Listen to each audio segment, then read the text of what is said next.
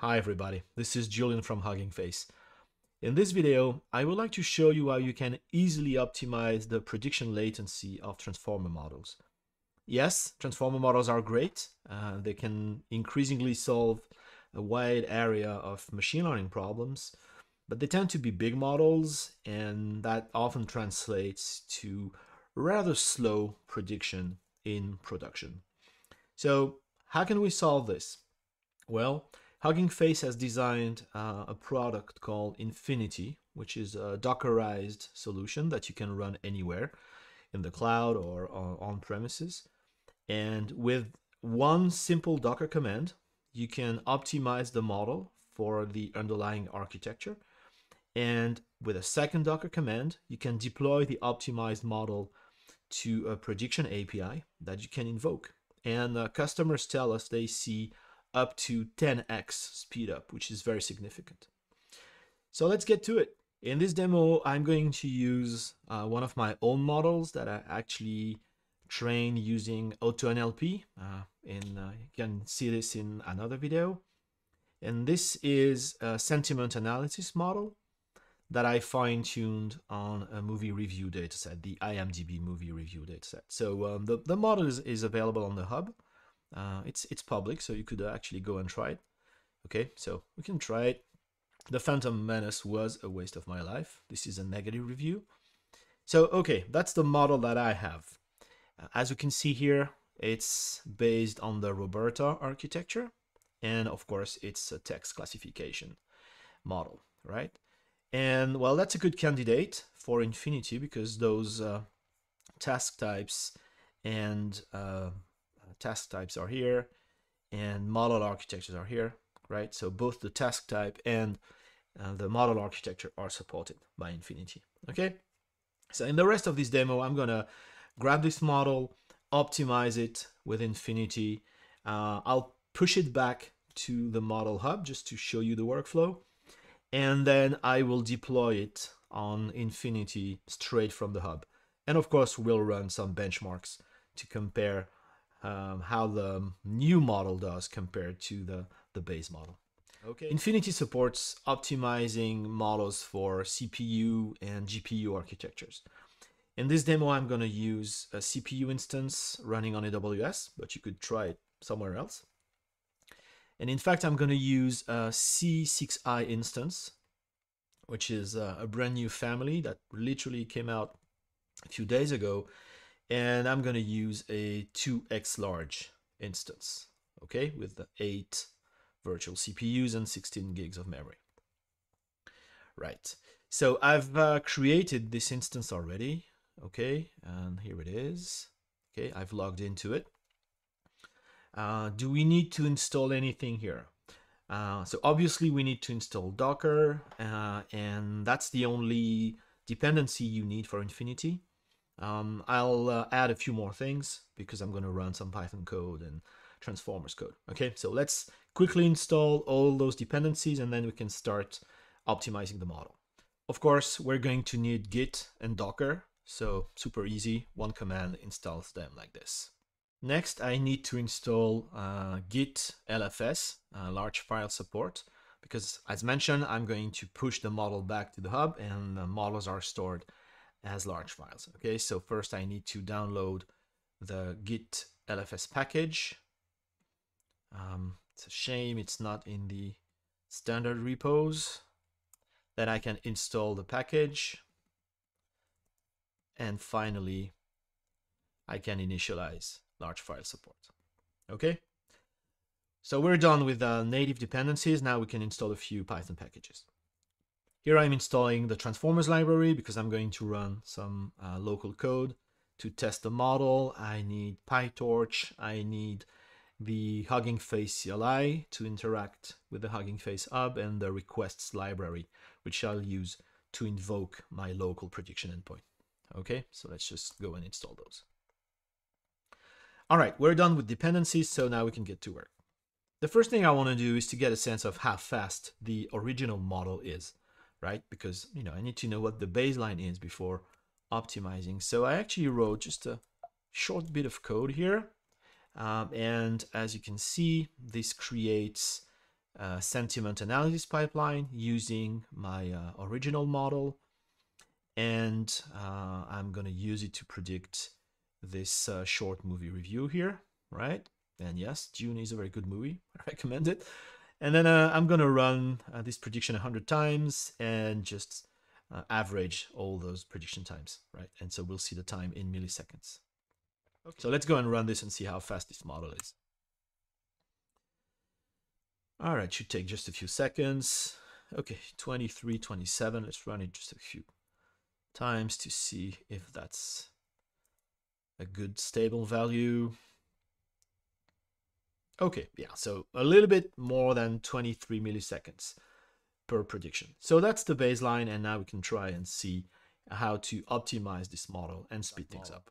I mentioned it was one single Docker command, so here it is, right? So Docker run with the Infinity Multiverse image. We're optimizing for an Intel target, which is a CPU. The task type is sequence classification, right? Sentiment analysis is classification. The model architecture is Roberta.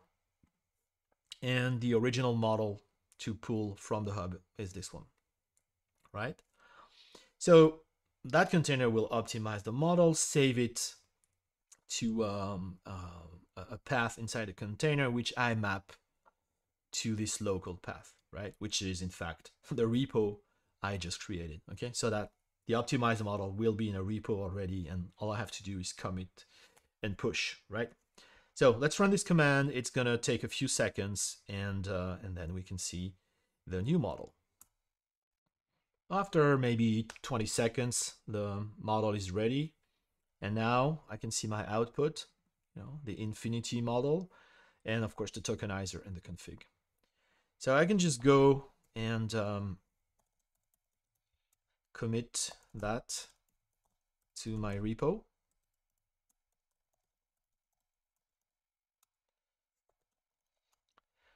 Okay, done.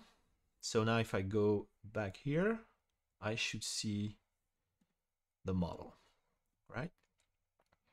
Okay, so now that model can be deployed in the Infinity container. So how do we do that? Well, it's pretty simple. As mentioned, we need to run another container.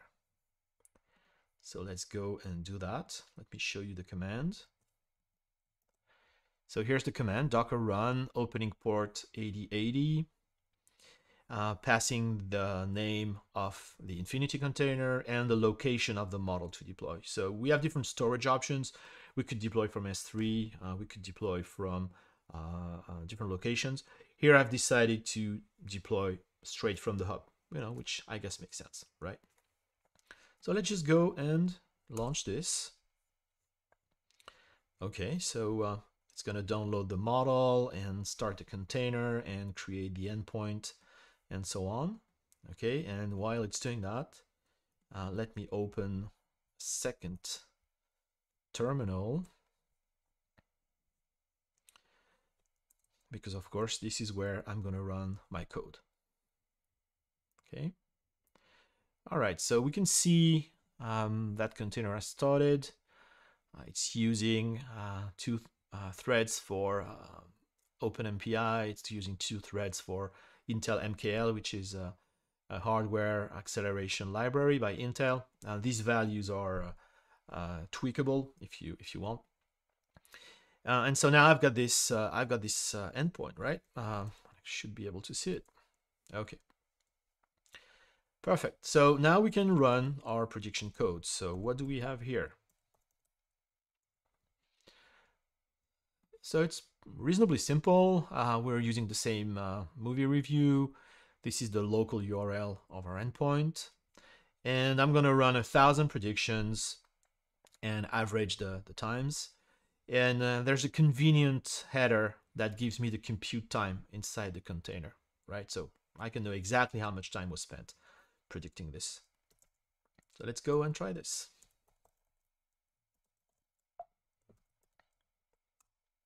All right, so we see the requests on the left. And let's see what the time is. Let's run it a few times. maybe it needs to warm up. Yes, pretty stable. Okay, so let's say 4.5, right? 4.5 milliseconds. So we went from 23 something. Yeah, let's check that number. 20, yeah, 22, 23, depending. So that's about, yeah, that's about yeah, that's about more than 5 times faster. Yeah, 5x.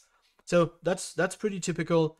And again, depending on models and task types and architectures, you can see up to 10x improvements, which is really, really significant because, of course, your prediction is faster. So for latency sensitive use cases like search or personalization or conversational apps, this is super important, right? So speed does matter, but you can also increase throughput, right? So with the same amount of infrastructure, you can predict more traffic, or you could predict the same traffic with much less infrastructure, right? Which of course would save you time and money because you would just run fewer prediction servers, right? And again, this is what we hear from our customers.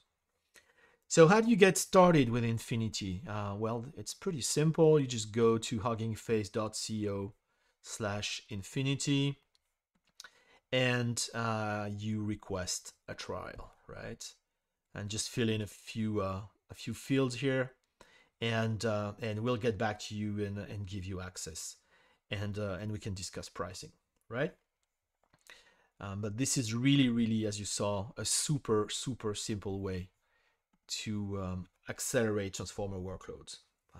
2 Docker commands and you're done. So that's what I wanted to show you today. I'm sure there'll be more Infinity videos in the future where we keep adding stuff to this. And until then, well, have a good week, have a good time, keep learning. See you soon.